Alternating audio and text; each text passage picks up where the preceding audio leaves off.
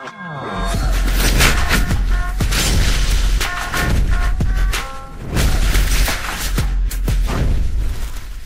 guys, it's me Urahara, and in this video we'll talk about the 6th episode. Honestly, I like this episode very much and I put it in the 2nd place after the first one. Although this episode surpassed it in terms of animation because it contained one of the big fights in this arc, which is Rukia's fight against Ace Note.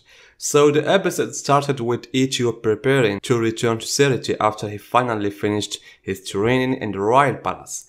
The scenes of Ichigo with Zero Squad made it clear to some that the Royal Palace is a place within the Soul Society and not in a world by itself, because some still believe that the Royal Palace exists in a place far from the Soul Society, but that's not the case. It is, as Yamamoto said, is a separate dimension within the Soul Society, and Ichigo, in order to descend to Serity, had to pass 72 layers.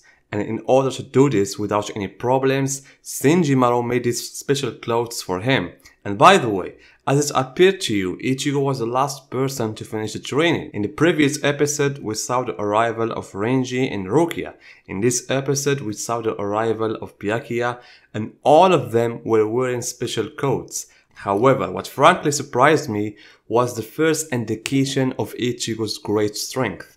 As Kirinji said, it takes about a week for Ichigo with a regular Shimpu to go through those 72 layers. However, Ichigo said that he would do it in a half day. Can you imagine it, guys? Half day. Thus, I'm willing to see how Kobo will use Ichigo in the upcoming events and how he will reveal his true powers. On the other hand, we have seen the completion of the scenes of Hirschfeld and Yuryu. Honestly, I like the angle of direction in this scene, where we see Hirschfeld and Yuryu facing each other face to face, and the throne of Yhwach separates them. Hirschfeld, who has the support of the Sternritter, and Yuryu, who has the support of Yhwach. And also, I like this scene of the blue flames. You shouldn't forget that these flames had a major role in the invasion of the Quincy's on Wikomondo as well as on the Serity. And as Pesci said, these flames are condensed reishi that have the ability to burn even the rocks and sand of Wikomondo and turn them to ashes. And speaking of Yhwach, there was a big change of events in this scene,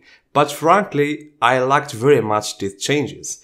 In the manga, the one who was with Hirschfeld was not Yuryu, but Yhwach, so that he was present when Hirschfeld was applying the death penalty to both BG9 and Kangdu. So that in the manga we saw how BG9 tells Yhwach that the release of the Vault Standing revived them and so they can fight again. While Kangdu showed features other than those in the anime. He talked about how he didn't want to be executed by Hirschfeld, but rather by Yhwach. But overall, the scene was scary and bloody in the anime. Although Kangdu activated the ability of Iron, it was of no use to him in front of Hirschfeld's power, who with one blow was able to cut off both the heads of BG9 and Kangdu, as if it was a clear message to Yuryu that there is no escape from Yhwach, especially after he gave him the Schrift A.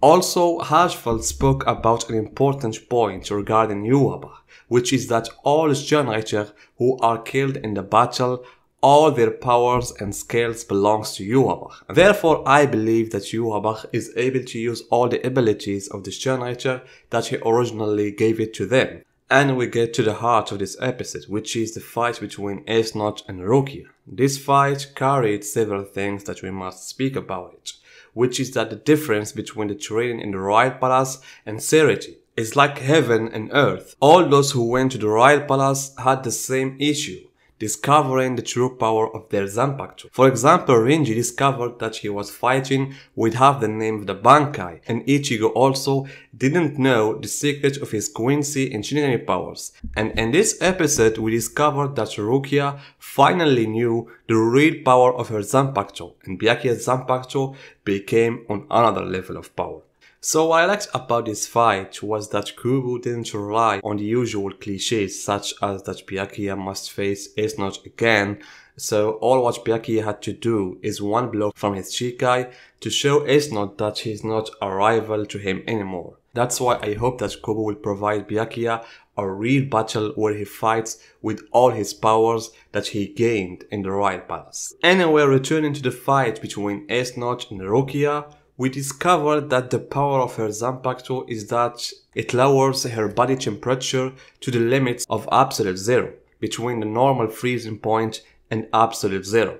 So Rukia can manipulate her temperature, and based on this concept, Rukia tried to counter the ability of Ace Note by making herself in a state of temporary death by manipulating Rishi, because according to Ace Note philosophy, all causes of fear have one source, which is death. So by killing herself temporarily through making her cells inactive, she had freed the fear of Ace Note. And by the way, what Rukia did reminds me of the fights between Sajin and Bambita. In order to get rid of the ability of the explosion that affects living beings, Sajin gained an immortal body and gave up his life for that. As for Ace Note, I liked his transformation in the War Stunning phase. His shape was terrifying, as well as his strength. If we say that Rukia's ability stops her cells, which makes the fear ability unable to penetrate her body, the Volt Stunning of Ace Note attacks the optic nerves of the victim, so you will enter into a spiral of fear. So the scene of the insects ascending to Rukia was frightening, and reminded us of what Byakuya went through when he faced the same ability in the first invasion. However, the latter had only one person in his heart, which is Rukia, while Rukia had Byakuya, Ichigo, Orihime that appeared in her memories. That's why I wonder, where is Rinji? Anyway, back to the fight, Rukia would have met the same fate as her brother had it not been for his intervention in a legendary scene, in which we saw some of Byakuya's strength, who left the task of eliminating Ace Note to his younger sister, where for the first time in the story, she would use the Bankai. Previously, when the Bankai appeared in the manga, I didn't really understand its mechanism. But because of today's episode, I learned that it relies on a pillar of ice energy connected to Rukia, so that it empowers her to use all that ice power through her sword in order to direct towards the enemy. The strength of ice and the degree of its coldness are at an extraordinary level, as it destroys everything in front of it, and the Bankai gives a beautiful appearance to Rukia, so that she wears an ice dress that makes her appear in this elegant form.